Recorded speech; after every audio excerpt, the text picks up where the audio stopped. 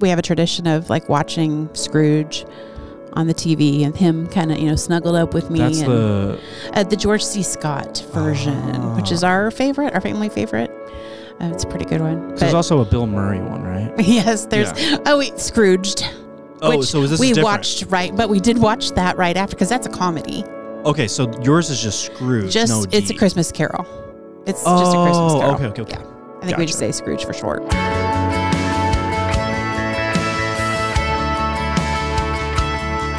Welcome to TBC Extra, a weekly podcast of our Sunday sermon and a little extra. I am Teresa Jenkins, the communications director here at Topeka Bible Church. And I'm Jason Brent, the children's pastor at Topeka Bible Church, and we're glad you're here. Now for a little extra. Welcome to the first episode of 2023. Hi, Alan. Hey. Happy New Year. Whoa, jinx. Jinx. Or at our house, as we say, Jenkins. Oh, that makes sense. Yeah. This table, I should have taken my mug off. This table is how our house will look. For those of you who are listening, we have a barren table in the studio. Yep. With just 3 mic stands. This is how our house is going to look next week, how it's going to feel after we take down all the Christmas decorations. Oh, yeah. We, for the first time ever, had like I guess for me, put up like a full tree not by myself, with my girlfriend. Yes. And as like a new adult, if that makes sense, it was my first time doing that. And so I'm kind of sad that we'll probably have to put it down here pretty soon. Shoot it. Yeah. Like I'm putting down a pet. No. So yeah, it's just kind of a bummer because we worked really hard putting out the lights and the ornaments. Yeah, it's a lot of work. We leave it up. I was raised Catholic and we always left them up through the Epiphany, which I think is roughly January 6th-ish. Oh, okay. It's like 12 days after Christmas. That might be wrong, but that's what my recollection is. I would not know. And so we would leave that up, and that's when, you know, symbolically the wise men came. It wasn't 12 days after, but that's when the Catholic Church celebrates it, so that we don't have Christmas, and then 2.5 years later we have the wise men show up, which is probably closer to when it actually was. I feel like I should have heard of this before, but I have not. Okay, so that's like cool. As Connor was saying during the Christmas Eve service, to have the wise men as part of the nativity when Jesus is a newborn, that's not really accurate. I knew that. I didn't know that. But the Catholic Church celebrates the Epiphany. Oh. So anyway, it has nothing to do with this week's Absolutely sermon. Nothing at all. But this is extra, and that is often what you get when you watch or listen to extra. But this week, Connor did continue our 1 Corinthians series, and he talked about spiritual gifts, not in the way some people might have thought. In fact, he gave us like a little teaser that it's not going to be exactly what you think. He talked about the context of how to use those gifts, which I really appreciate. So we'll get that to that in a few minutes. But I wanted to ask you, because we're kind of talking about gifts. Give me the lowdown on like a memorable gift or a special gift, like ever, from this or this year, last, for just this Christmas. Like Christmas. Yeah. Well, it's kind of weird because I am a December birthday, so I kind of get that weird birthday being close to Christmas, like which gift is for what. Like in the past, oftentimes I would get a larger gift that was birthday and Christmas kind of combined. Nah. And my mom would have fun and like split the wrapping paper up with like Christmas on one side. Oh, that's kind of fun. She had a good time with it, but that'd be like game console like level. Oh, sure. Big things. And I kind of would coerce them into doing that because I wanted. So you didn't mind the bigger gift? No, I did not mind it, because otherwise it'd be like smaller things. Which is what it was this year, but like in a good way. Because now I'm an adult and can just buy my own game consoles. Yes. So I got like a lot of records, which I'm a record collector, so that was really, really cool. And then even there's like cardigan, a lot of clothes. It's always good when Christmas comes around because it kind of spruces up my wardrobe. So good stuff. It was a lot of cool stuff. What about you? Good. I got to spend time with my son. He lives in Leavenworth, and my only thing I wanted for Christmas was really him to come home and have it. We have a tradition of like watching Scrooge on the TV and him kind of, you know, snuggled up with me. That's the George C. Scott version, which is our favorite, our family favorite. It's a pretty good one. There's also a Bill Murray one, right? Yes, there's. Yeah. Oh, wait, Scrooged. Oh, so is this we different? watched right, but we did watch that right after because that's a comedy. Okay, so yours is just Scrooge. It's a Christmas Carol. It's just a Christmas Carol. Okay. Yeah. I think we just say Scrooge for short. But and then we watched Scrooged, which is not family friendly. Immediately after that, the Bill Murray one. But so I got to have that experience with him, and that was wonderful. Yeah, my parents are also watch Christmas Carol every year. Do you have a certain version? I don't know which one they watch because there's a lot out there. There are. It is one of the older ones, like probably from like the 50s. I don't know that for certain, but it's an old one, and I do like it. It's a classic story. The Alastair Sim one, which is from around that time period, maybe even a little earlier, also black and white, is also one of my favorites. So. Yeah, the one I'm thinking of is black and white, so maybe it's the same one. Maybe the same one. So your gift was him spending time with you? Yes. Gift of company? Yes, and we got to do that. And then I mentioned in staff meeting today, we went door dashing the next day on the 26th, because he does that as a part-time side hustle. And you learn a lot about the world of door dashing, getting to ride alongside my son. Yeah. I never got into that, but I had roommates that did, and I believe my older brother did for a while. Or Uber Eats, I think, is what they did. It was eye-opening. Yeah, So my gifts and my eyes were opened. We hope you all had a great Christmas and a Happy New Year. Shall we go ahead and get to the sermon? Let's do it. Let's do it.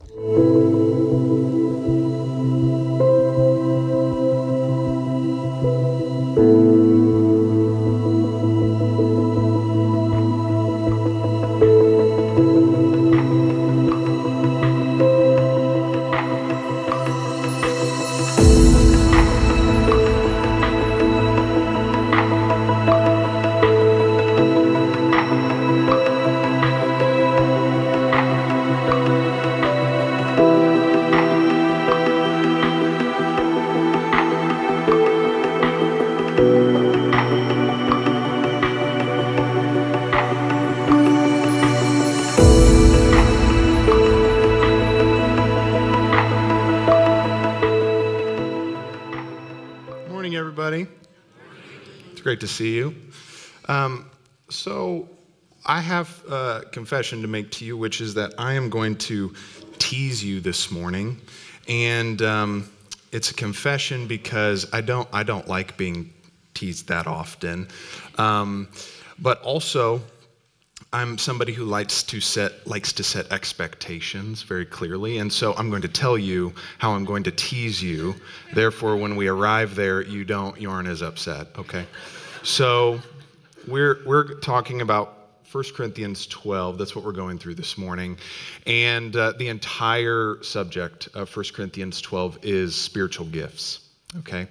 Now, the tease part is that we are not going to walk through every single spiritual gift and talk about what it means, because when you combine all of the different passages, and I'll explain more about this later, but when you combine all the different passages about spiritual gifts, our list is nearing 20, okay? And so we're not going to do that. What we are going to do is we're going to spend a little bit more time talking about what I think Paul wants us to understand in this chapter, which is why. Why do we talk about spiritual gifts? And if you don't know what those are, we'll get to that too, no sweat.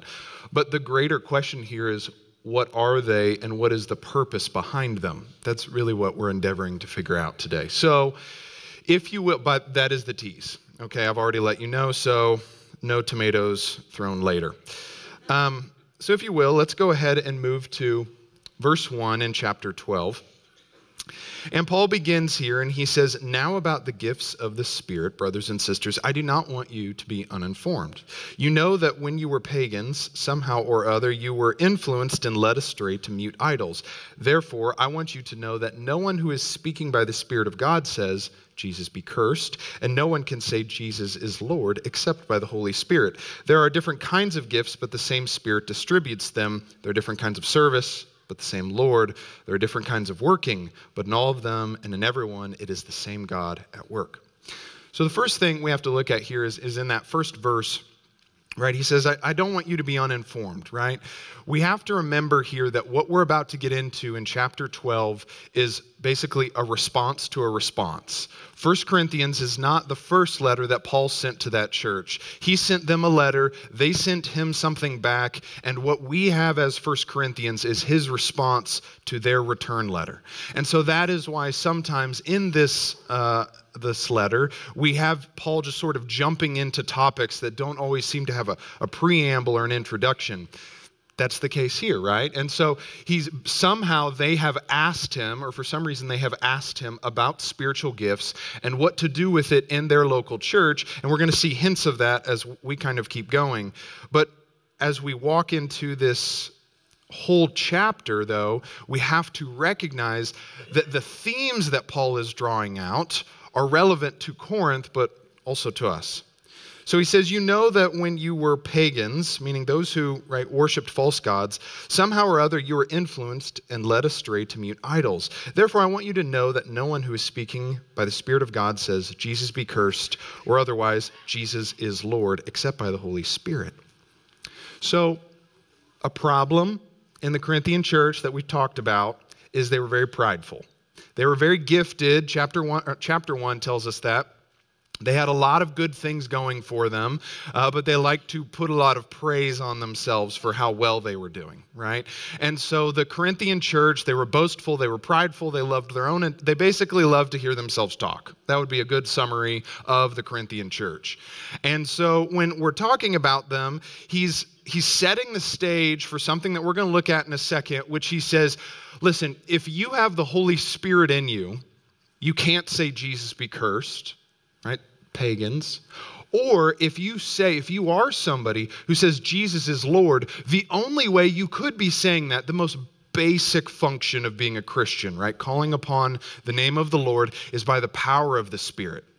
And so there's nothing that you're doing, dear Corinth, right, that is amazing that is without the power of the Holy Spirit. And so he kind of brings them in at ground level and he says, right, every single thing that you are doing that is good and glorifying and wonderful and you're praising that is for Jesus, he says, it is the Holy Spirit who empowers you to do it.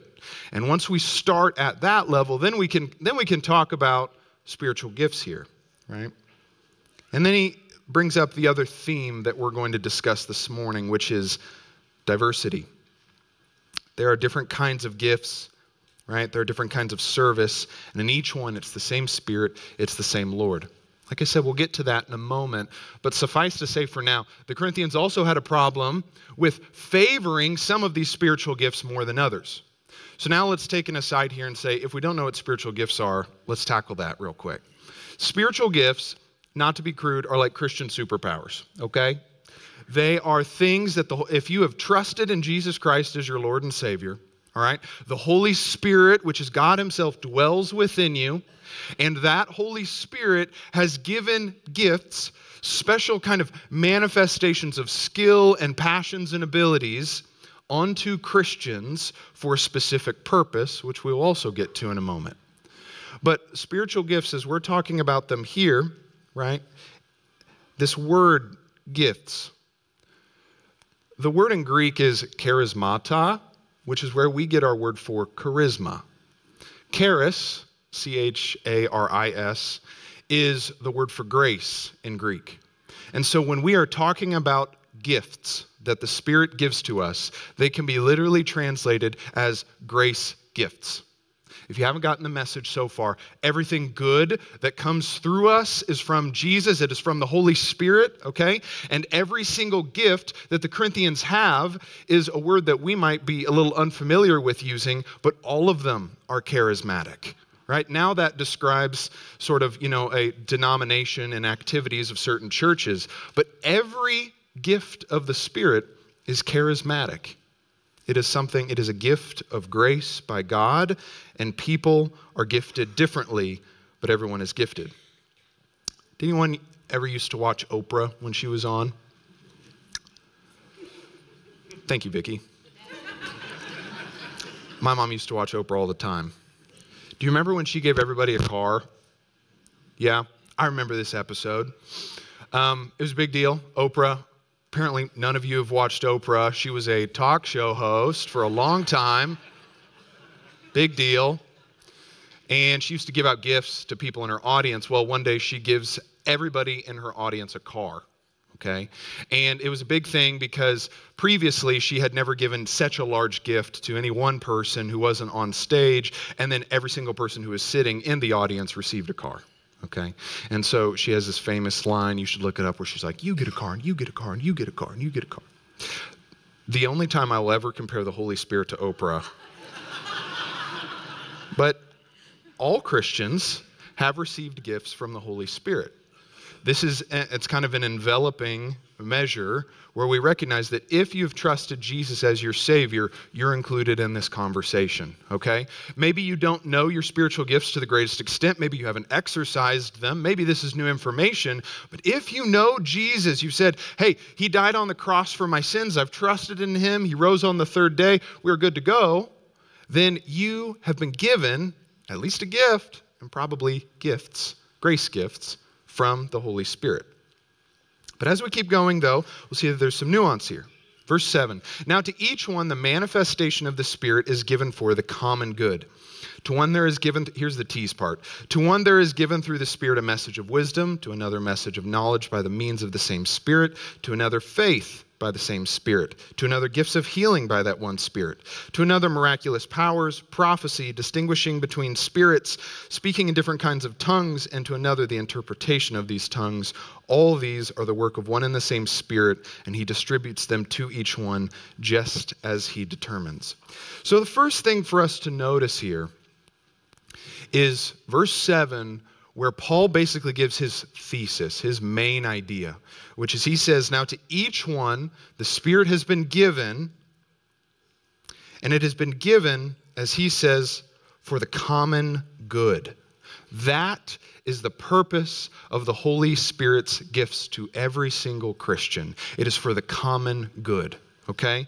Now, if I could implant into your mind, one sort of seed or idea that can develop over time, it is that when we consider Topeka Bible Church, right? And some of you Mulvane crowd are in cab for, only like the second or third time in your life. And we've got different services. We've got 2 different buildings.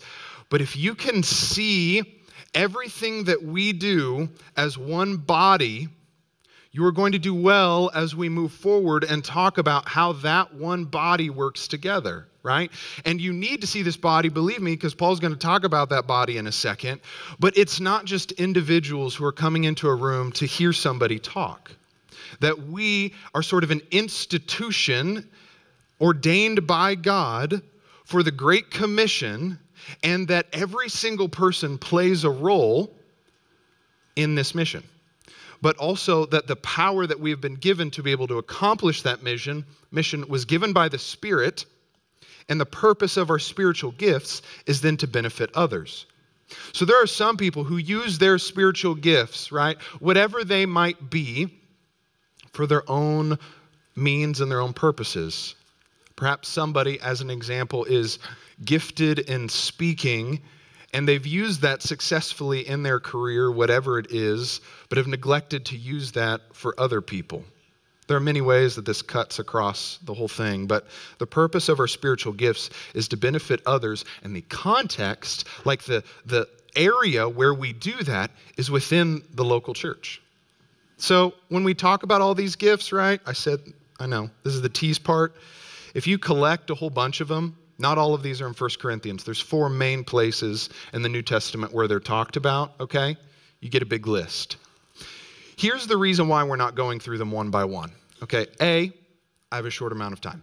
B, probably more importantly, is the fact that in any of these 4 passages, only a section of this list is presented, which tells us that these spiritual gifts are not constrained to this list, but rather that instead, Paul, as in 1 Corinthians, is like, these are the gifts that I see within your congregation. These are the ways that the Spirit has manifested himself in what you're doing, and this is what I recognize in you, right? And so he does it with the Romans and the Ephesians, and then Peter talks about this a little bit, and each one of them makes it relevant to their people. So what does that tell us, right? Well, it tells us that when Paul then in verse 8 begins to talk about all of these things, it's things that he sees in the Corinthians. And so it's actually not particularly helpful for us to walk through every single one of these because they were the gifts manifesting themselves in Corinth. But before we move past that, I do just want to acknowledge one more time how many times he says, hey, where does this come from? Where are we getting all these gifts, right? Who is doing this? It is by the power of the Spirit. And in verse 11, now he's done telling them, right, that it is God that does all the amazing things. It is not them who are super special, but it is the Lord himself. Now we're moving on to a different theme. Okay, new topic. Verse 11, he distributes them to each one just as he determines, right? There is diversity, and then it is all given by the same God. There is a multitude of gifts. We just looked at a list, and there are more than that, all coming from the same Spirit. And so in verse 12, now he gets into this image of a body. Just as a body, though one has many parts, but all its many parts form one body, so it is with Christ. For we were all baptized by one Spirit so as to form one body, whether Jews or Gentiles, slave or free, and we were all given the one Spirit to drink. Even so, the body is not made up of one part, but of many. So, the diversity of gifts is what makes the body strong. Just as a body, though one has many parts, all its many parts form the one body. And so what we see here is that the differences in background, race, gender, hobbies, interests, skills, financial status, age, auditorium that you go to, right? Whatever it is, all of these things come together. We're all different parts of the body, and yet we come together as one. And that's going to be really important here in a second, because Paul is going to list some problems that come about when we are trying to accomplish that mission. When the disparate, when the diverse comes together under Christ. I mean, think about this. He gives two groups, Jews and Gentiles, slaves and free people. Those are very different groups of people. Yet, he says, under Jesus Christ, they can come together. Perhaps nowhere else in the culture can those four groups of people intermingle with one another. But he says, when they're under Jesus, when they're in the house of worship, when they're focused on their God, he says, well, then they are one body. Staggering statement. Same thing is true for us today.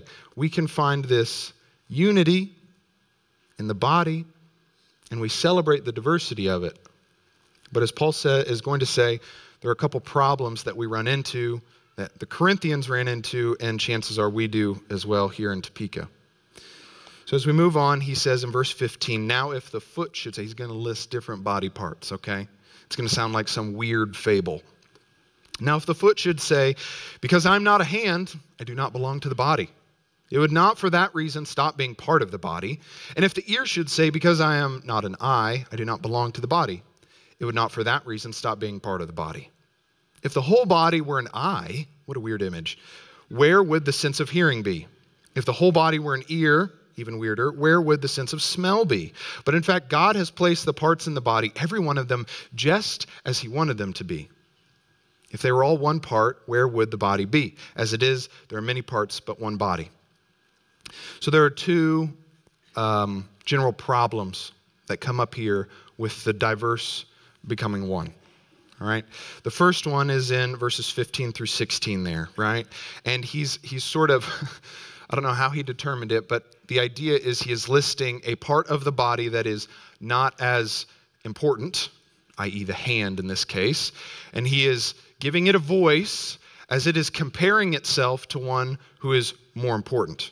Right, this is the problem we talked about a little bit in Corinth, is that they were lifting themselves up higher. They were saying that some of them were more important than others because of the spiritual gifts that they had. In particular, in Corinth, it was that they were speaking in tongues. That's something that he's going to talk about throughout 12, 13, and 14.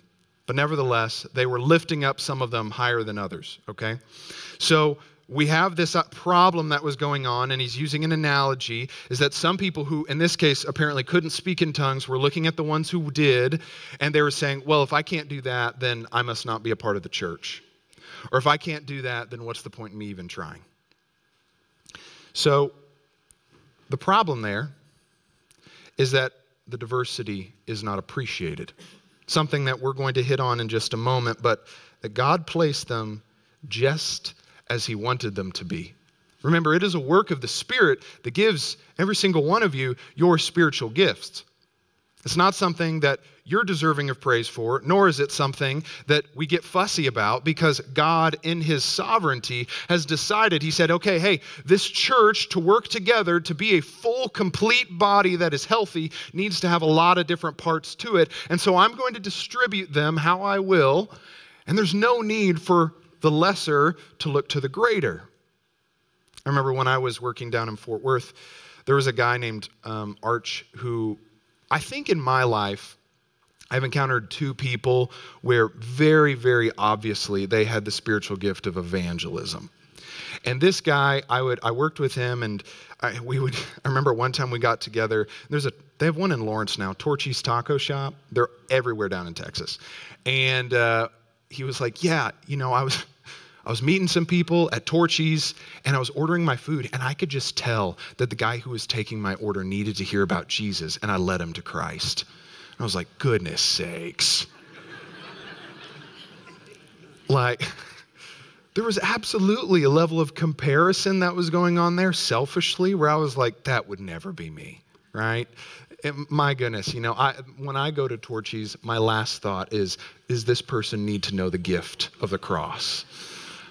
So here would be the problem, though, is then if I said one of two things. Either A, then my gift of evangelism, which I'm not entirely sure that I possess, but then that gift, that I shouldn't use it, okay? That I shouldn't, because it's not as good as the person who is so obviously gifted in that way, that I should remove myself from the body, that I should not attempt to still use the gift that God had given, even though it is perhaps, if we want to use this word, slightly lesser, okay? God has manifested gifts in different amounts and different abilities. So that would be one problem, is if I said, well, because I'm not as talented as that person by the gift of the Spirit, then I should disengage. The other problem, though, that I would have is if I said, well, because they are so talented, I'm going to leave the entire job of evangelism up to them. I'm not going to engage in it, right? See, there are things that we've been called to do as Christians that we are supposed to do regardless of our abilities. You're supposed to share the gospel with people. You're supposed to give. You're supposed to be a good neighbor. You are supposed to live with mercy. You are supposed to live like Jesus Christ. And no amount of spiritual gift or lack thereof sort of removes that responsibility from us. And so even though I am certainly not as gifted as Arch, well, that doesn't mean that I still have not been called to share the gospel with people and to evangelize. So there are problems when we develop this level of envy by comparison, and we start to make determinations about ourselves based upon other people, which is not where our focus should be, right?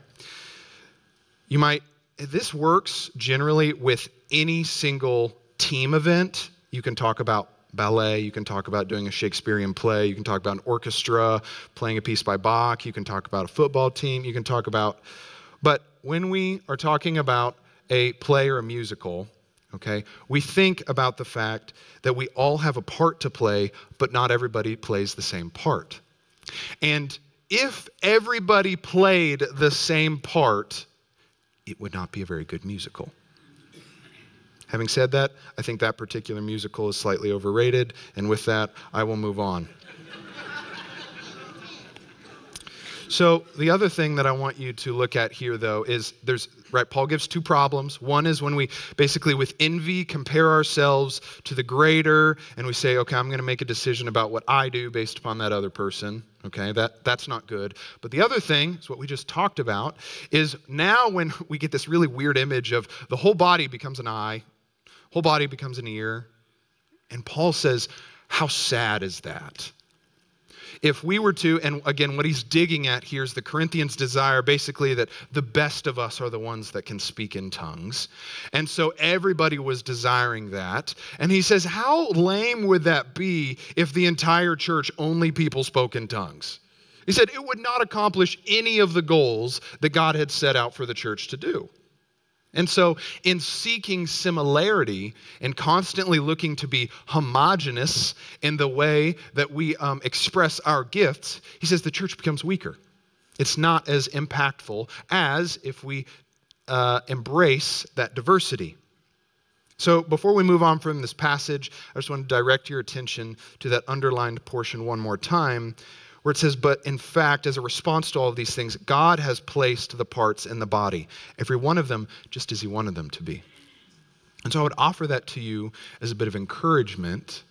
If you have ever felt like your spiritual gifts, or you yourself, without recognizing your gifts, have not been a part of the body, or you have felt excluded from the body, you should find encouragement in the fact that God has given you giftings according with his will and his grace for your own good and according to his purpose. And there's not a single one of you who should have a measure of shame or guilt about that, even if you perhaps struggle with comparison at times. God has placed you exactly where he wants you to be. But now, 21, we shift our focus. Okay, we were looking at the lesser to the greater. Now we're changing perspective. We're going from the greater to the lesser. The eye cannot say to the hand, I don't need you. And the head cannot say to the feet, I don't need you. On the contrary, those parts of the body that seem to be weaker are indispensable. And the parts that we think are less honorable, we treat with special honor. And the parts that are unpresentable are treated with special modesty. While our presentable parts need no special treatment, but God has put the body together, giving greater honor to the parts that lacked it, so that there should be no division in the body, but that its parts should have equal concern for each other. If one part suffers, every part suffers with it. If one part is honored, every part rejoices with it. So, like I said previously, our focus was on the less popular parts. Now, though, we are directing ourselves towards, if you will, like the final correction of the Corinthian church, which was the pride that Paul perceived in the way that they were treating certain people within the church. I've talked about this already, so I won't labor that point, but basically they were prioritizing certain spiritual gifts above others. They weren't recognizing A, that it all came from God, and B, that every single spiritual gift is necessary for the church to function well. So they were taking these things, and apparently that attitude moved all the way to this level where those who had these more appreciated spiritual gifts were looking at those, hey, I have the gift of mercy, I have the gift of helps, I have the gift of administration, so on and so forth, less obvious gifts, and saying, you're not needed here. You don't need to be a part of what's going on. You're not a part of the church. What you have needs to stay to the sidelines. And then Paul brings in this beautiful countercultural message, which I won't read all of it again, but it begins with, on the contrary, those parts of the body that seem to be weaker are indispensable. He says you are going to sort of hamstring yourself if you remove them from the church and if you act like they aren't important. I mean, where else but in the kingdom of God are the weak lifted up and made strong and are said that they will inherit the earth? That is only a kingdom mandate in God's world, is that those who think they are high will be brought low, and those who are low will be brought high. That is something that exists solely within God's power dynamic, something that we often fail to bring about in our own world. But here we're now bringing it into the church with how we relate to these things. And he says, now those people who we again, recognize there's only really a few ways to discuss it, but have spiritual gifts that are seen as lesser or maybe more quiet roles within the church. That's probably a better way to say it. He said those people are the ones that should be lifted up on a pedestal. And those people who think they're so wonderful, they should perhaps be taken down a notch. There's some language that Paul uses here about parts of the body that we continue to recognize as unpresentable, and those are treated with special modesty.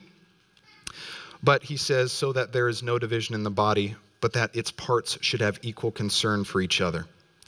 So here's what I think of when I read this passage, is I think of like Ken Maynor and his maintenance staff, or I think of Tom Green and his housekeeping staff here, who are either keeping this 100-year-old building running or cleaning this 100-year-old building. And I think of all of the things that are often attributed to those who have more front-facing roles, and how little credit is often given, during the Christmas Eve services, where in between them, Tom was mopping the bathrooms as hundreds of people were flowing through. That does not happen, right? Our church does not succeed if we don't have not only people in those roles, but people who are desirous to serve in the way that God has given them giftings to do so, which both of those two very much, and their teams, would fall into that category. So those who serve the church, right, with encouragement, who remind us of true faith, the kind of people who make meals for funerals and such things like this, they are the ones that should be lifted up far more often. There are a lot of people at our church who do things without getting any sort of credit. Not that we do it for credit.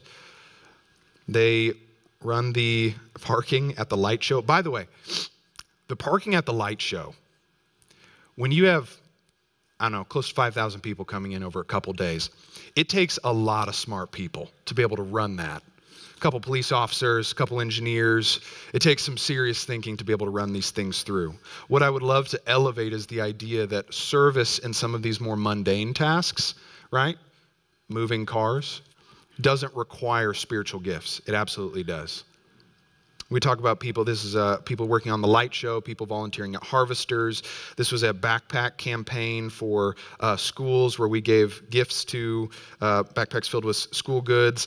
We have somebody in our church who runs a restaurant, and so when we did the fall festival, cooked hundreds of potatoes, baked potatoes, so that everybody could, and again, a level of skill required to that I would A, burn them all, and B, make sure that half the people didn't get fed. That would be what happened if I did that.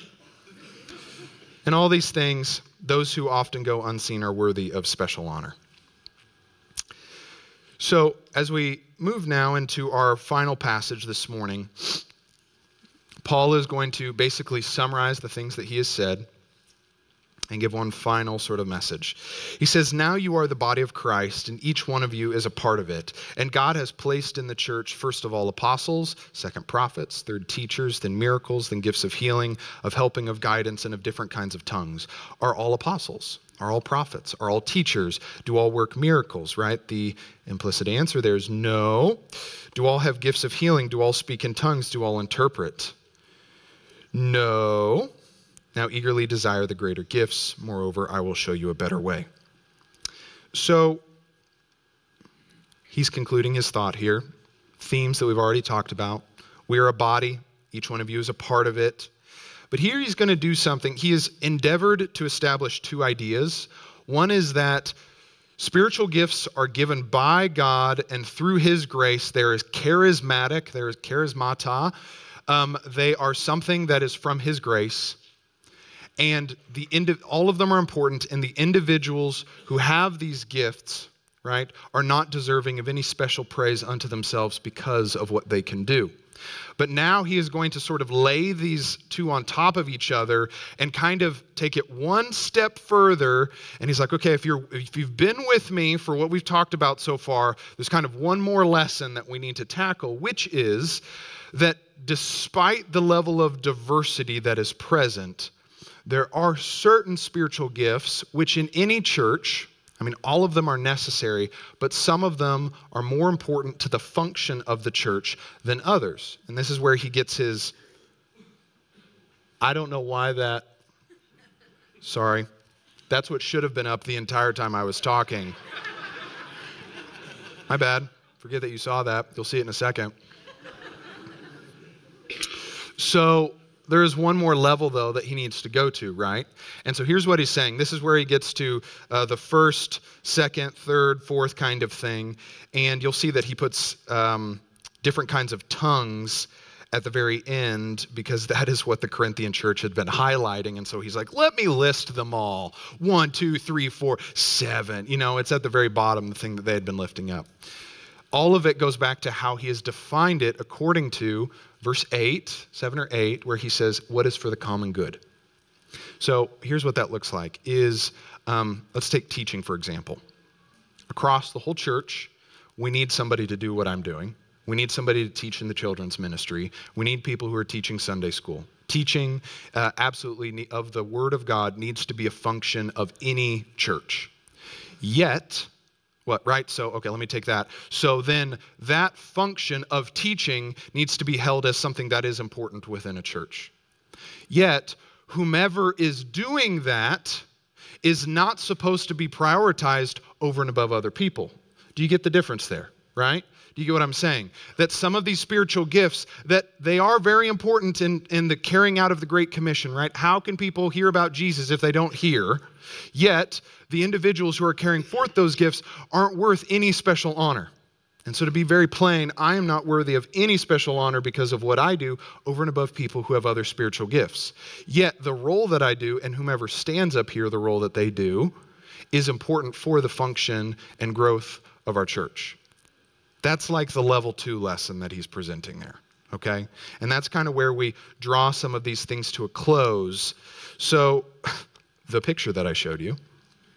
So this is last year at the Academy Awards, there was a movie called The Eyes of Tammy Faye, and it won 2 Oscars. Jessica Chastain won the Best Actress Oscar. She's the woman on the right. And the hair and makeup department won the other Oscar. Okay? My eyes might be deceiving me, but the size of the Oscar is the same for both people.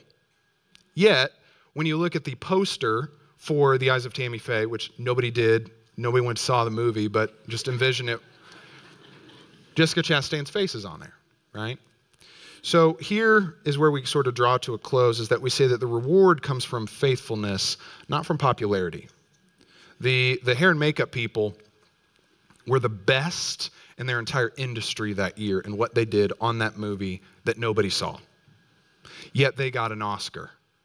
And so what was championed there is the fact that by faithfulness, they carried out their task that added to the success of this movie, which also needs actors and actresses and a director, but everybody was working together to bring these things.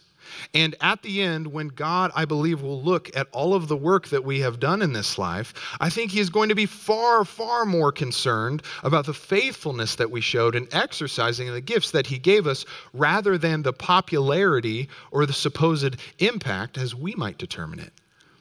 I think there are some people, I think there are some out in western Kansas who are at a church of like 15 people and have done it their whole lives.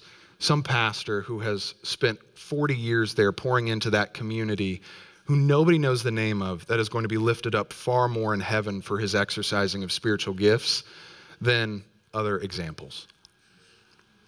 The reward comes from faithfulness, not popularity. So, where does that leave us? Well, as we're now in 2023, we talk a lot about sort of goals that we're setting. And so here would be my challenge to you, is that you would endeavor to figure out what your spiritual gifts are. And you can take online tests. There's a whole lot of them. But here's what I would do, because I honestly don't think that those online tests, they're going to ask you a lot of questions. I don't think they're exhaustive. And I don't know that you should rely on a random test in order to help you, unless you would like to do that. What I would encourage you to do is go to somebody that you love and say, what gifts do you think I have? How do you think that God has gifted me? It's not a prideful question, because if you're a Christian, God has gifted every single person. And so we say, how do you think that God has gifted me? And then follow-up question, now, how can I use that to benefit the church? And I'm not trying to shill anything.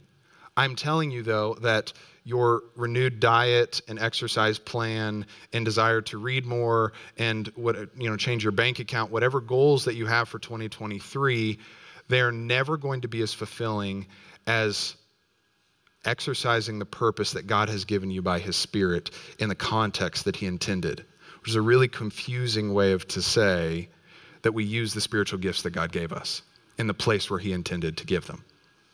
So my encouragement to you, right, would be that you figure out your spiritual gifts. Yeah, you can look back at the list that we had, but I think the question is, where has God gifted me Perhaps I need to ask somebody else that question. And how can I apply that to the Great Commission and to his church? That is going to be the most fulfilling thing that you do this whole year. And though, as a last sort of reminder, I would draw to Paul's message to 1 Timothy when he said, don't neglect the gift that is in you. And when Paul said that to Timothy, his disciple, basically, it wasn't a discouragement, right? It wasn't a correction to Timothy. He says, hey, Timothy, I know you have, he says that the laying on of the hands of elders upon Timothy gave him special spiritual gifts. And he says, Timothy, I want you to use those, right? God gave it to you. I want you to use it. I want you to use it for his glory and his purposes. And I want you to do great things there at the church where God has planted you according to his will. And I want you to use it. Don't neglect it. I want you to use it.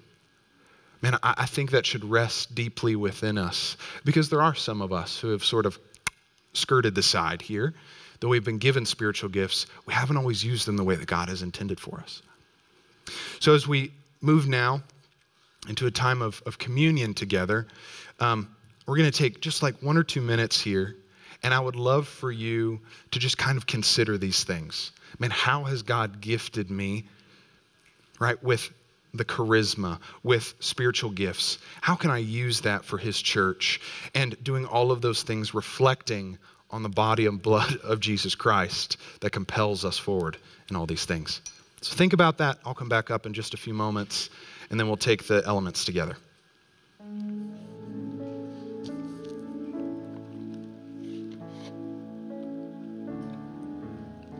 On the night when he was betrayed, the Lord Jesus took bread, and when he had given thanks, broke it, and said, "This is my body, which is for you. Do this in remembrance of me."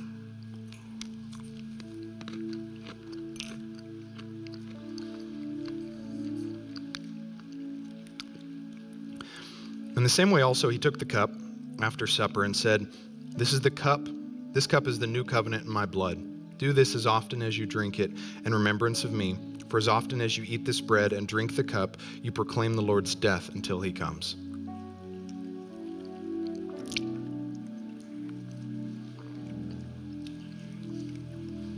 Lord, we thank you for your body and your blood.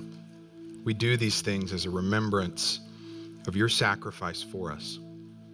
And Father, if we believe in that sacrifice, not only are we saved, not only can we live in freedom, but Lord, you have gifted us in special ways to be able to carry out your will. Father, I pray that you would help us to do that to the best of our abilities. Lord, that with faithfulness, with discernment, we might figure out how you have gifted us by the power of your Spirit. Lord, that we would not compare ourselves to one another, but rather with faithfulness we would say, Lord, how can I serve you? Father, please help us to do that. And God, I also pray for, it might seem odd, but Lord, I pray for just the small details. I pray that then we would be able to find ways to get connected and to make that impact, Father, that we can make the connection between what you've done for us and, Lord, now what we can do for you. Father, I thank you for all these things. Most of all, we thank you for Jesus Christ, and we pray that 2023 would be a year, Lord, of great blessing for everybody as we walk in the steps that you have set before us, Lord, as we desire to carry out your will to the best of our abilities. In Jesus' name we pray. Amen. We are back, and we have Connor and Alan here. Hello. Happy New Year, guys. Happy New Year. New Year. Again, to you. Yeah. Not to you, though. Been there, done that. Goodness, Alan. Great way to start the Happy first New Year to you, my friend. Yeah. Okay. Well, we are gifted by your presence. Goodness. As always. That's the end of the messages. No praise to people. I know. But we're grateful that you're here, because I think Alan and I could probably carry on a conversation about spiritual gifts, but I've never done a spiritual gifts inventory. So my conversation would be really naive, I think, if I was just to start talking about spiritual gifts. So that's why I'm glad you're here. And it would sound a lot like the first part of the podcast. So, yes. Okay. So since I've not done an inventory, and I imagine maybe 1 or 2 of our listeners haven't either, can you just run us through what the gifts are, the spiritual gifts? Oh, yeah. Well, okay. I don't have them off the top of my head. Not all of them, but just like a... Yeah. So, okay. So first of all, when we talk about spiritual gifts, we have to talk about, right, these are all going to be things that are edifying. They build up the community of the church. And so you're not going to find things on this list that are like, I'm fantastic at Scrabble, right? Or something like that. That all of these things, even though some of them might be more individually oriented, they're for the common good. That was verse 7 in chapter 12 that we looked at. So amongst the list of things, you might talk about things like teaching.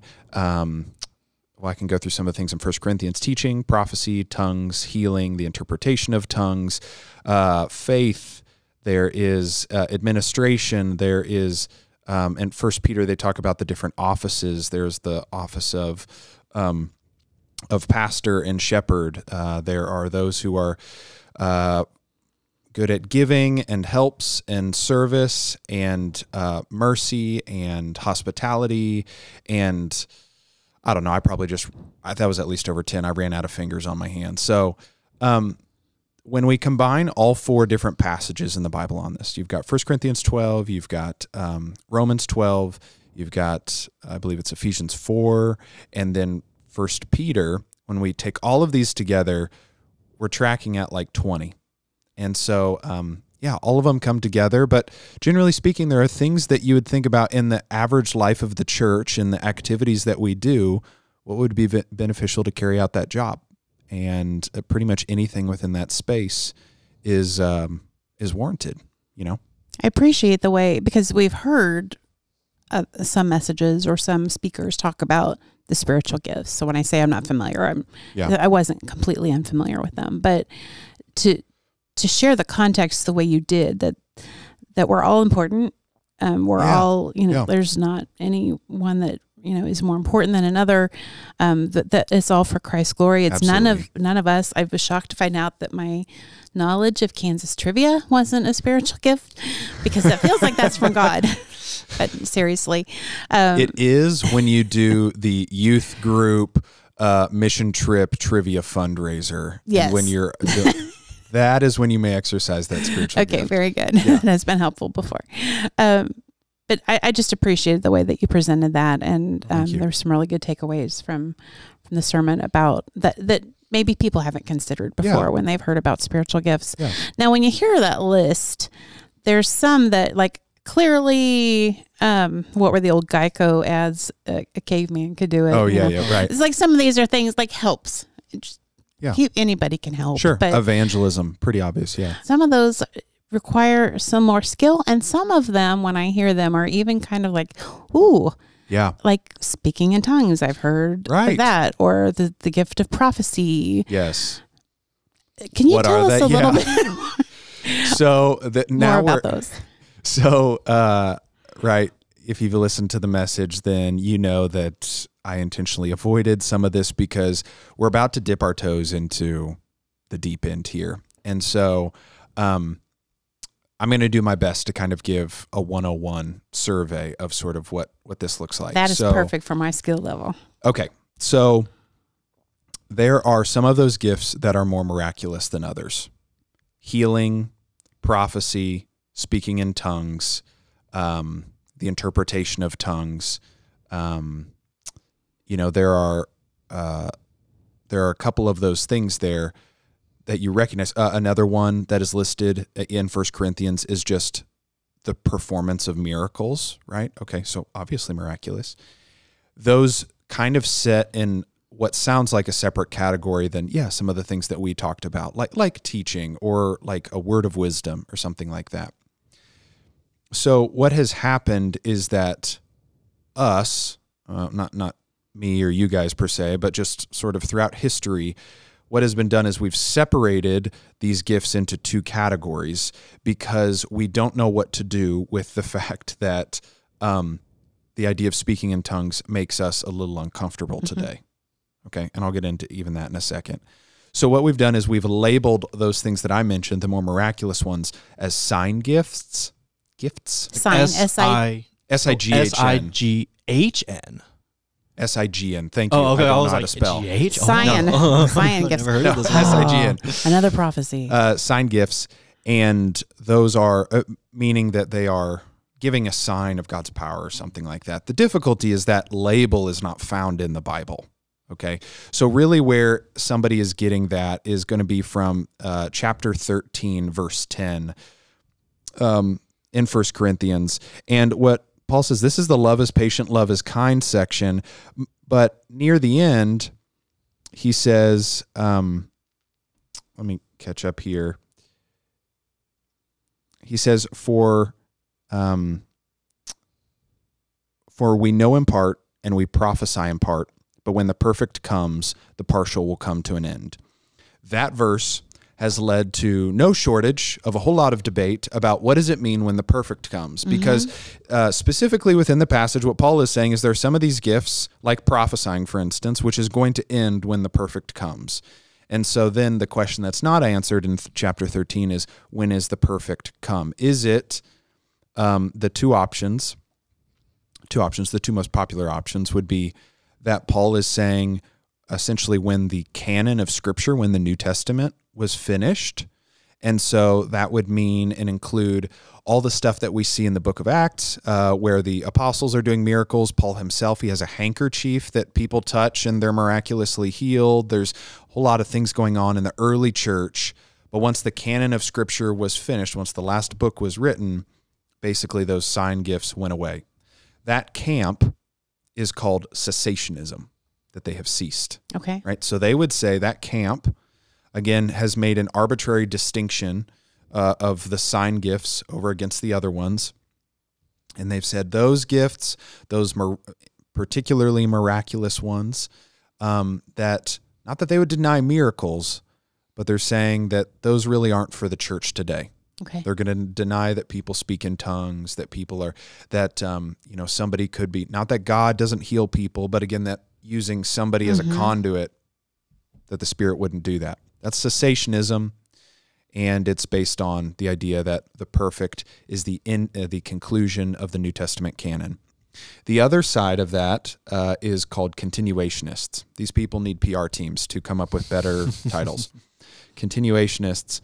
And their concept is that when the perfect comes, what Paul is referring to is when Jesus returns the second time. That up and until there's no more, it is eminently obvious who God is and that he is here and present with us, that we will still, the Spirit will still be using people to perform miraculous signs. So all those things come together. I think that the argument for cessationists is more compelling. I don't think that Paul, when he was writing, was particularly concerned. I don't think in any of his letters he mentions when the New Testament is going to be completed. I don't think that was a conception for him. He was writing letters back and forth. Right. So the idea that in the middle of this letter to the Corinthians that he would be talking or alluding to somehow the canon of Scripture, I don't think that follows. And furthermore, I don't know that you would say that I have a hard time with saying that though the Bible is inerrant, that the completion of Scripture has somehow constituted the perfect. And when you look at the rest of chapter 13, it just seems to be moving towards something bigger, right? That when he says later on in 13, he says, what we see in part later on, we'll see in full. To me, that sounds like when Jesus comes. Yeah. And not to mention Paul in all of his writings, Paul had this imminent anticipation of the second coming of Christ. He says that in a lot of his letters. Yes. He's constantly talking about how Jesus is going to return. So then we're left, right? See, this is why it's the deep end, right? Now we're getting to, so then we're left with continuationists, and we're left with the question, okay, so we're saying that sign gifts is sort of an arbitrary distinction, that all of the spiritual gifts, everything's fair game, yet I don't think it's going a stretch to say that the idea of speaking in tongues today is not as comfortable of a conversation piece as it was for Paul when he was speaking to the Corinthians. And in other ways, how certain denominations have co-opted that particular gift into some really significant doctrinal statements. So, Teresa, I don't know if this fits within your Kansas history knowledge, but the Pentecostal movement, which I'm kind of separating from the charismatic movement as a general whole, but the Pentecostal movement actually got started here in Topeka, Kansas. That's amazing. Yes. And in fact, we are, what would that be, 122 years, almost exactly, from when it got started, because it was during a New Year's Eve into New Year's Day prayer celebration down at a place that was called Bethel Bible College, over near where St. Mary of Most Pure Heart is right now. So the building got destroyed, but then basically that's right where it is. So downtown Topeka, this guy named Charles Parham got these people together, and they prayed all night, and they were contemplating the idea of what does it mean to be baptized by the Spirit, something that we talked about earlier on in 1 Corinthians. And they prayed all night, and the conclusion that they came to on January 1st, 1901, was that the baptism of the Spirit was speaking in tongues. That's where it got started. Okay. So it really, that belief is about 120 years old.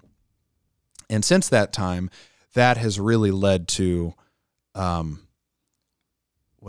to be honest, I think a lot of misunderstanding in the church about some of these things, and has then kind of given rise to even just an aversion towards spiritual gifts in general because of this supernatural nature that's attached to them. So what do we do with that now? Well, I think that we should have what I'm going to say an open but cautious relationship with the miraculous gifts. I think that just as I mentioned on Sunday, how Paul, in each of those contexts, that with the Ephesians, the Romans, the Corinthians, that he was writing to them, he never uses the same list. I think it's fair to say that the gift of speaking in tongues is not something that is particularly evidenced in North American churches, though if you look around the globe, there are actually a lot of places around the world where that is a more common spiritual gift and isn't as much of a taboo as it is here. You know what I mean? The other sort of qualifying remark I'd give is that the word that Paul uses for speaking in tongues, it's basically glossolalia, and that's where we get the word. Right? Do you like that? I did. Glossolalia. Makes me think of glossary. Yeah, it's something kind to of do the with Greek word words. glosso, right? Glosso. So that is not some kind of, it's my understanding that it is not some kind of ecstatic, unintelligible prayer language that only, that does not exist anywhere else, which is kind of how it manifests itself in more charismatic circles. Some charismatic circles is sort of this mumbling, incoherent speech. When we look at Pentecost, right, which is the greatest gifting of speaking in tongues, right, that happened in the book of Acts, where the Holy Spirit was given to the community and everybody started speaking in tongues. What they were speaking in was another known language that they had not known previously. Okay. I've heard stories of that kind of stuff happening in Yeah. other communities very often, especially with like missionary situations. Yeah. Yeah. So that's where I'm like willing to, because I'm someone who's, as you kind of said, a little bit kind of, it's a little taboo to what I'm used to. Yeah. But then I hear stories of that. I'm like, okay, that makes like, I can put a lens on that makes Right. sense in my worldview, Yeah. I guess. Yeah. So, I mean, I think that would be the constraint that I would put on it, is that I don't, and there are people who would disagree with that. There are people who would disagree with a lot of things I've said, but that when we talk about some of these more miraculous things, speaking in tongues is the biggest example. And you just say, well, what was edifying for the church? And this is where Paul gets in, and I don't want to steal from future sermons here, but this is also what Paul was getting into, which is the notion that speaking in tongues is this like eminently private thing that you just do in your home where you're just kind of speaking nonsense and it's your relationship with God. Okay, well, that's not for the common good. And that's why Paul qualifies it later on by saying, if somebody's speaking in tongues, we need to have somebody who's interpreting these tongues, because ultimately what's important is not the fact that they can speak in another language. It's what they're saying in that language that's beneficial to the church. And in other contexts, like in Pentecost, how is the message of the gospel being proclaimed to somebody in a new language? Briefly, when we look at the other quote unquote sign gifts, I think that we just have to use, again, that phrase that we are open but cautious. Prophecy is one of those. Okay. Yeah. So prophecy is a dicey one, partly because if more than speaking in tongues, whether you are a cessationist or continuationist, your definition of what prophecy looks like changes. If you're a cessationist, you want to bring that into the camp of things that either happened previously and is miraculous in its own right because you're a cessationist and it's not happening today. Or if you put that into the category of it happening today, you're going to sort of, I don't want to say make it mundane, but it'll be like, hey, it's a word of power that seems to speak into somebody's life and is really meaningful to them. I'm okay with the notion of there still being a level of miraculous prophecy today, but I can't think of many good examples where I've ever seen it done. Can I say that? Like, I don't think, somebody saying like, to give an example, like when somebody's like, Jesus is going to return in, 2024, or, that they're saying that God is telling them that the stock market is going to crash, or how televangelists have abused, frankly, a lot of these spiritual gifts, healing, speaking in tongues, prophecy, to bilk people out of their money. I don't want to give a bunch of examples of some that I can think of. You know what I mean? Or have somebody saying like, oh, this is a person right now who's doing prophecy well. The only personal anecdote I can give is that I have been in some circles where I think that there was a lot of spiritual warfare going on in ministry, and I have found some people having I'm going to say as a preternatural, sort of an uncanny hunch about something that should be done, or a way that they felt that something should go, or like I've heard this at TBC actually too, but they go up to somebody and it's like, hey, I really feel like I should be praying for you in this specific regard. And that person is like, that is exactly what I needed. Those are the channels that I would really like it to stay in. But you nailed it. The thing that's important there is, if that is prophecy, it is about what is the good that's going to come from that, and not about looking to the person who said it and glorifying them. It's about what God wants for the betterment of the community. Yeah, I'd take it far away from the apocalyptic language, and I would take it far away from the Old Testament prophet language where they were speaking about, the nation of Israel or something like that. Well, yeah, it just gets really scary where a lot of the big times where someone had the gift of prophecy, it actually took the church in a new direction and sometimes created a whole new religion. Yeah. Like, Islam would kind of be an example, Mormonism, things like Joseph that. Smith, that's a really good example. It'd be like, that's what they would have said is like, this person is a prophet. Yes, that's exactly. You're going to follow what he says, and then it actually takes them away from the truth. Wow. Yeah. Good point. This brings up another spiritual gift, which is the discernment of spirits, right? And so all of these things that we're supposed to test, the Bible talks about that quite a bit, that, just because somebody uses the name of Jesus doesn't mean that it is supposed to be trusted. And right. So it's a whole big thing. It's a whole big thing. Yeah. It can be a minefield.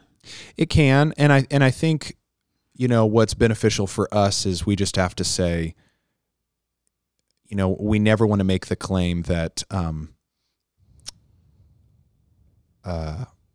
God is limited, or that God is not still doing miracles today.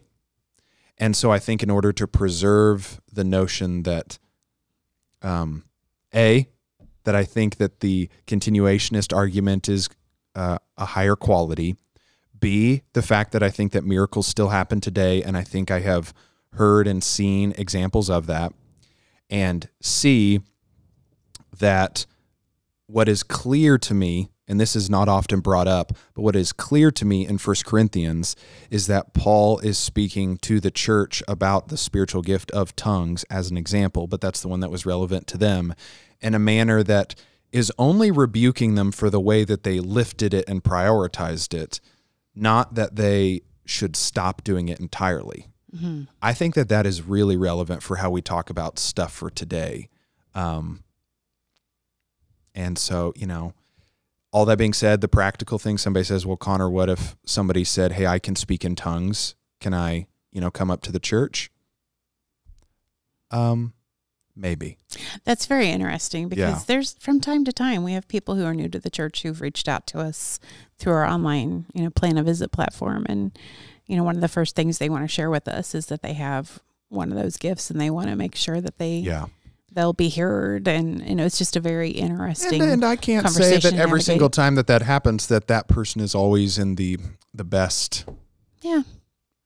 Has the best of intentions. Yeah. Or maybe they have good intentions, but perhaps they are not exactly clear on what it is they're doing. So yeah. So go ahead. Yeah. So one of the biggest things for me when you talk about spiritual gifts is that I'd never taken a test to know what mine would be, if that's one or more, however that kind of tends to happen. Is super producing a spiritual gift? Yeah, is that well? So do you find that it would be important for me to know it, or is it okay that I'm kind of going through life just doing what I can to help in whatever situation? Yeah. Whatever kind of comes to me naturally, rather than knowing specifically like, oh, this is this type of task. This is a job for Alan Hardy. You know? Yeah. So what's your thoughts? That's a great question. So I kind of wish Jason was here for the one reason is that I'm going to compare this to my angst with the Enneagram. For anybody who doesn't know, I'm not a fan of the Enneagram. I think the Enneagram is, and I'm also going to tell you what Jason would say here because I know he's going to listen to this later. And Jason would tell me that I'm an Enneagram 5, and Enneagram 5s are, amongst other things, they are self-reflective, and so they are able to, be discerning. So I have often looked at tests like the Enneagram as unnecessary because I'm like, who needs to be told that they enjoy good friends and they get frustrated when people, are mean to them and things like that. I think there's a level of analogy there with spiritual gift tests. I think that if you are somebody who struggles with being self-discerning and understanding, how God might have gifted you and where you think your talents are, I think that those can be really beneficial.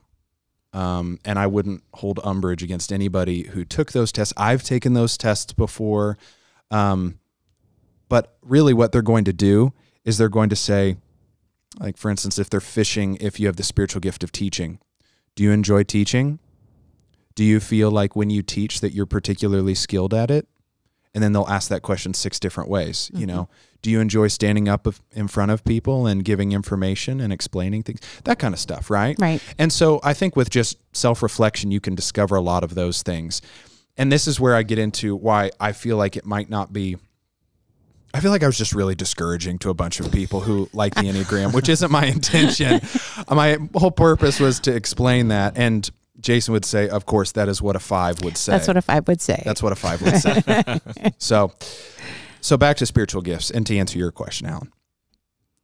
So here's what I would not advise is thinking that all spiritual gifts must be listed within that box, right?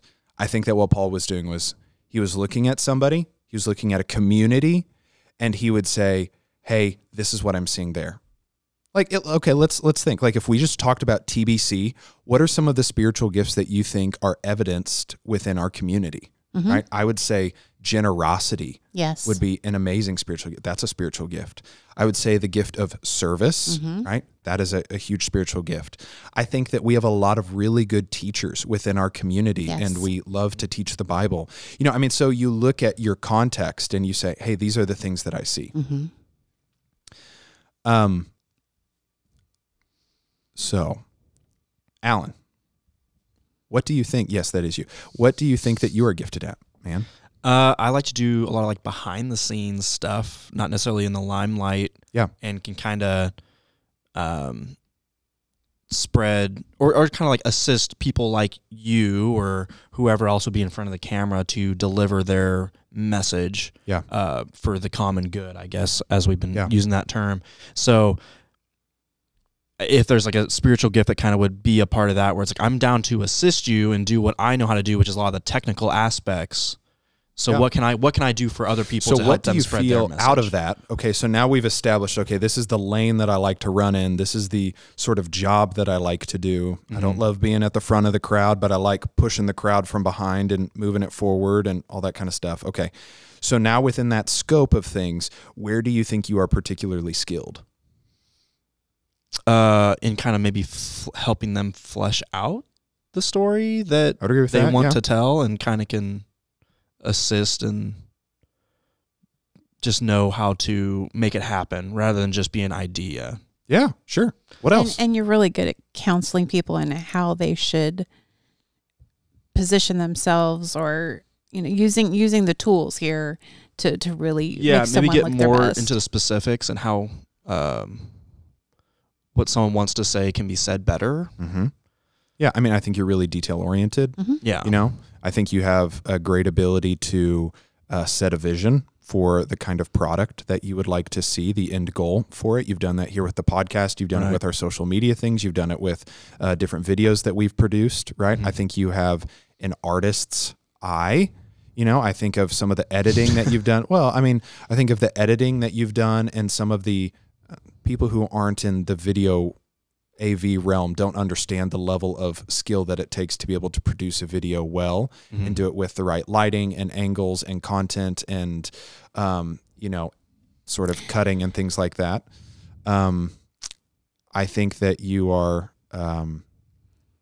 you're very generous in the way that you're very flexible. You're very, I could keep going on and on, Teresa. Your instincts, that was one thing. Oh, that's a good one. Like, I feel like we're having your performance review right now. Well, if it says anything about my spiritual gifts, it's like, this right now is very uncomfortable for me. Okay, well, there you go. Like, you're like this and this and this, and you're sorry. great. And I'm just like, okay, all right, so, I got a lot to live up to here. I'll quit. You don't have to live up to it because you do it. It's just natural for you. It's your gifting. I didn't mean to embarrass you. No, it's just all I'm trying to say, though, is that I think that there's a difference between here's what I like to do, and then within that scope of things, here is what I seem to be oddly good at. Mm-hmm.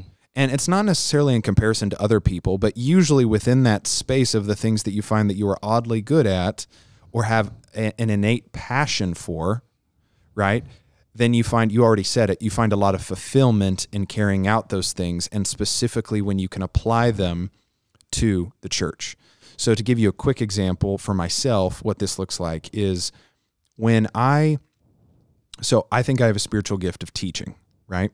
So when I do that, when I teach, I feel much more fulfilled than when I might be doing something else that is good and is for the church, like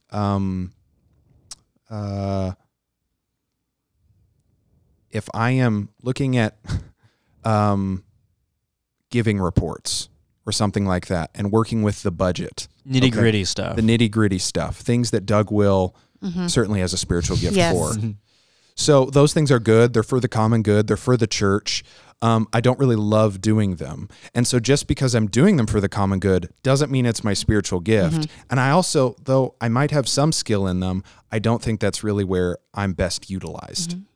So I don't know if this is helping you in this stuff. Like, you can take a test that says you have XYZ gift, and they'll usually rank them for you. And so maybe that's a good place for you to start out. But no matter if you take that test or if you don't, you're still going to need to say at some point, okay, well, it says I have the gift of service. What does that really mean here? And how can I then equip the church? How can I use those things, right? That is the space that I wanted to get into on Sunday, is sort of shortcutting around this idea of what are my gifts, and straight from I have gifts to The purpose is then to use them for the local church and to benefit. And then I find joy and fulfillment when I do that, and I find those avenues. Right? Yeah, and it kind of even skirts past the potential pride that you might feel when you have a certain gift. Mm-hmm.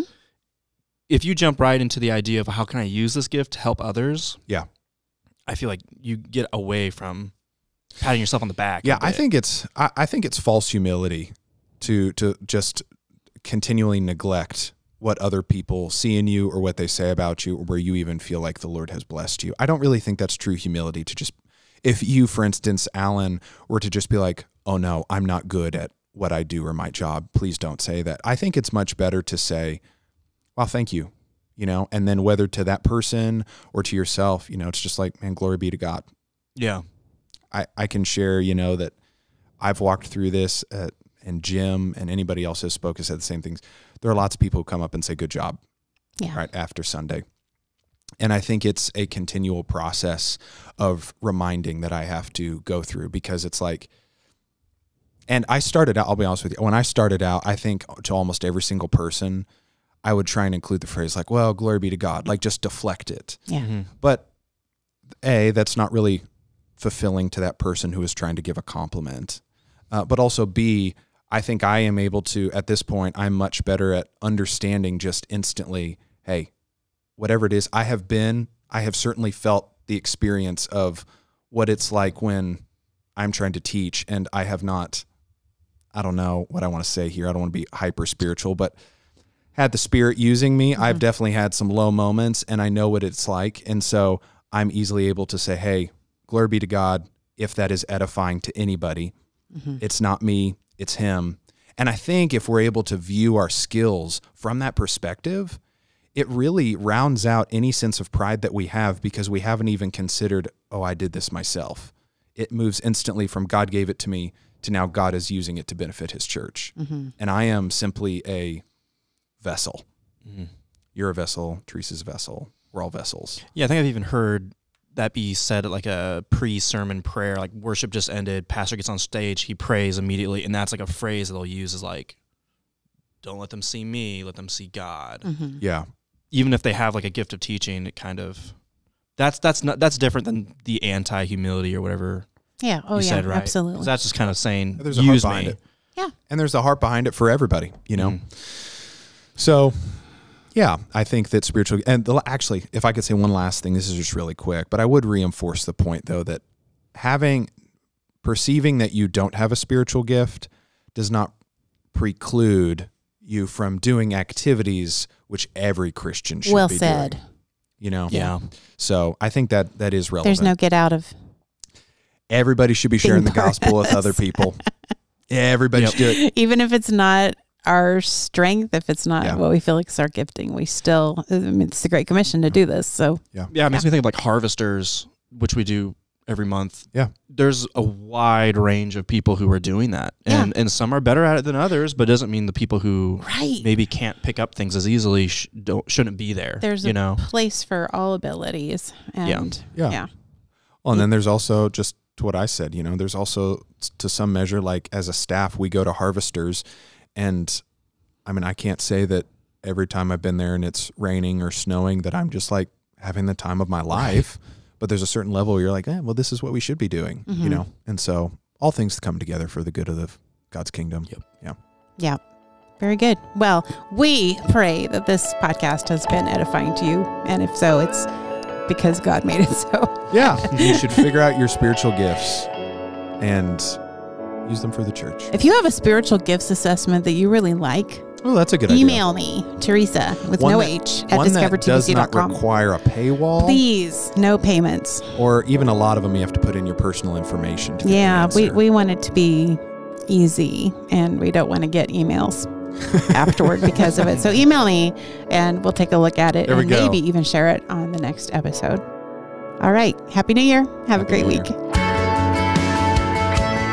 Thank you for listening to the TBC Extra Podcast. Please subscribe to us on Apple Podcasts, Spotify, Google Play, or wherever you get your podcasts. We drop an episode every Wednesday, and on the first Friday of each month, we have an extra episode. Extra!